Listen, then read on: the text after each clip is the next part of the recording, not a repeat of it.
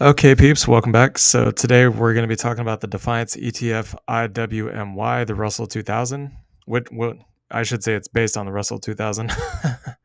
So we'll be talking about what the yield could be and kind of what to expect going forward in terms of the underlying index and what its performance could be in the future. So let's get it. First thing I want to bring up is that a lot of people on our channel have been commenting on the IWMY. So kind of scroll down here just to see like all the different comments that we got. Try to figure out where it first started because I mean we really started getting a lot of comments on this fund. So shout out to all you guys. But okay, so Mike G commented IWMY. Posted literally as we did the dividend announcement for QQQY and JEPY. We got this comment, so thank you, Mike G.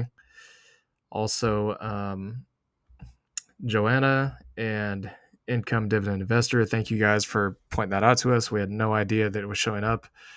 As a matter of fact, when we looked at the website yesterday, if you click on the ETF tab here, you can see the IWMY today, but even though it was trading on the market yesterday, we didn't actually see this tab until today on the Defiance ETF's website. So anyways, with that being said, let's get into the content.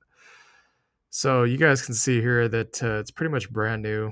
It's basically just a day old.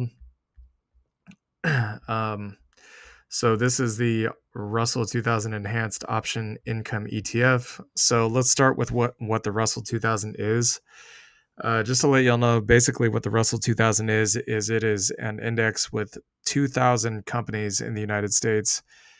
It's basically an index comprised of 2,000 of the smallest market cap companies in the country. So we're talking micro to small caps. Maybe it's hard to say exactly what the number would be. Maybe like 500 million up to a 10 million market cap or something like that. Maybe even as high as like say just under $1 billion. So very, very small growth, very volatile, very high potential growth stocks. You'd basically be talking about something like Amazon when it first came out. That's kind of something like what you would see in the Russell 2000. Very tiny companies in comparison to the big tech. So they do daily options on the enhanced income for investors. It's a little bit different than the Yield Max funds. I believe Yield Max does their options every week. If I'm somehow mistaken about this, let me know in the comments below. That would be fine. So basically, it says they use daily options to realize rapid time decay by selling in-the-money puts. So I guess this is a bullish strategy. So we'll go down here a little bit further. There is a limit on potential investment gains. The secondary objective of the fund is to seek exposure to the performance of the Russell 2000. Primary objective, like Yield Max, is to seek out current income. You guys can see that they only have 125,000 shares, and the net assets under management is only 2.5 million. So as the pool of liquidity that they have available grows, the shares outstanding will also most likely grow. That's typically how we've seen this work. It's currently at a premium. Closing price was $20.19. You guys have to understand the underlying index, the Russell, is going to kind of be performing based on what the Fed does and what inflation does currently. That's the macro factors that are kind of the headwinds for the market right now. So the expense ratio is 0.99%. It's pretty high, but again, if you're getting something like a 65 or 55% yield like you would with QQQY and JEPY, I mean, what is 0.99%? That's nothing. The only underlying issue here would be that we would want to see the value of the shares go up over time, even if it's just a little bit, like say, I don't know, 5% a year or something like that increase would still be better than nothing, right? Alongside a really juicy dividend yield. So here's the ticker, IWMY. It's available on the New York Stock Exchange. So we'll go down further. You guys can see there's not a whole lot of data for the fund because it just got released. So they have I guess they're sitting on a bunch of cash, which is to be expected. They're probably going to plant some of the money in treasuries while they trade the rest. Don't really know what that percentage is going to be, but so basically, if you pick up the shares now, it looks like you would pretty much have until the 1st of December, so roughly about a full month's worth of trading. So yeah, you're going to get, looks like and you got 3 weeks here because the markets only trade Monday through Friday, so that's 17 days. So you'd have, looks like 21 days. We'll take out Thanksgiving because markets are probably going to be closed for that. So 20 trading days to pick up this fund before the X date. And then the payment date would be on the 6th. It is monthly, by the way. For those of you who are new to the channel, this is a monthly dividend paying stock or options premium distribution for those that need to be correct. So now we're going to go over to the charts on TradingView. You guys can see it's literally just been a couple of days since this thing started trading. We're going to scroll down all the way down here to the Russell 2000. We just did our macro video, so keep a lookout for that. But and we'll be talking about like the Fed and all the different support and resistance zones where we think the markets are going, on and on. But so here's kind of the situation with the Russell 2000. So the Russell 2000, as you guys can see, it's kind of stuck in this range, basically between 2000 at the top and about 1630 at the bottom. So if we see a repeat of what's been happening over the last roughly about a year and a half, I would say, pretty much we can expect a bounce from this level all the way back up to 2000. The reason I bring that up, and also, so as you guys can see here, we are oversold on the RSI, and we are also pretty close to getting oversold on the MACD, and the MACD looks like it's about to have a golden cross. So those are all bullish indications. Okay, there's a major potential for a reversal here.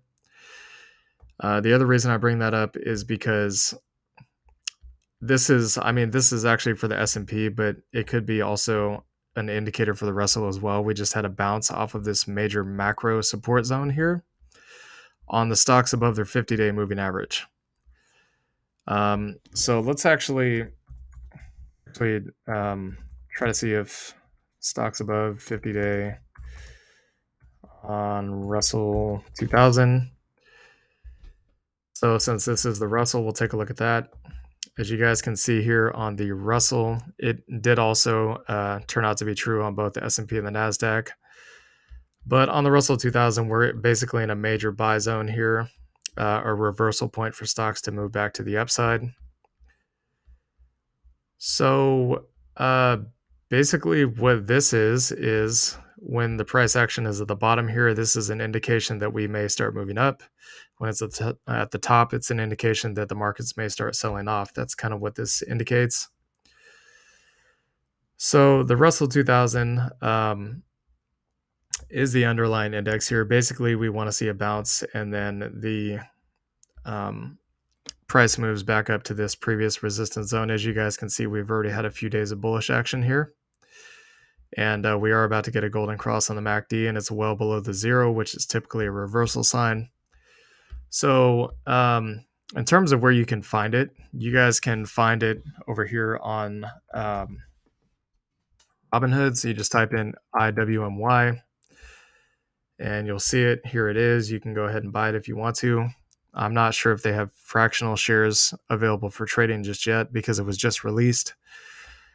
I think the way this platform works after having used it for a while is when the fund has been around for a while and it gets bigger, you're able to buy fractional shares, but when it's small, you have to buy whole shares.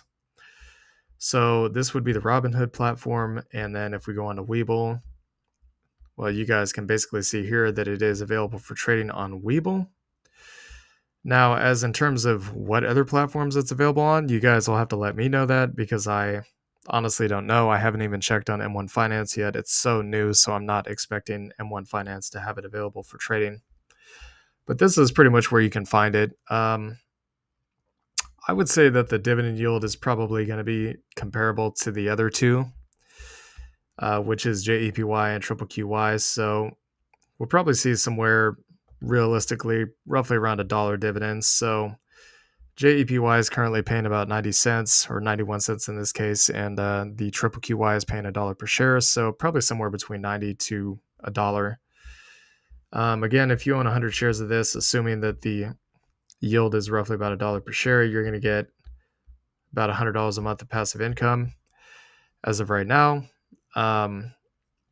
So yeah, I mean, that pretty much wraps up what the IWMY is, what the underlying index looks like, what the movement for that could be, which we think is to the upside unless the Fed starts cutting rates, which the FOMC meeting was today, and they said that they were going to pause. They're going to do a meeting by meeting basis. So I don't think we're really going to see rate cuts anytime soon. We still think it's going to be by the end of this year to probably the end of March, but we'll just have to wait and see. They're kind of data driven, so it really depends on what the CPI does and everything else in the markets, unemployment, so on and so on. So anyways, hope you all enjoyed the content. Please like, comment, and subscribe, and we'll see y'all later. Peace.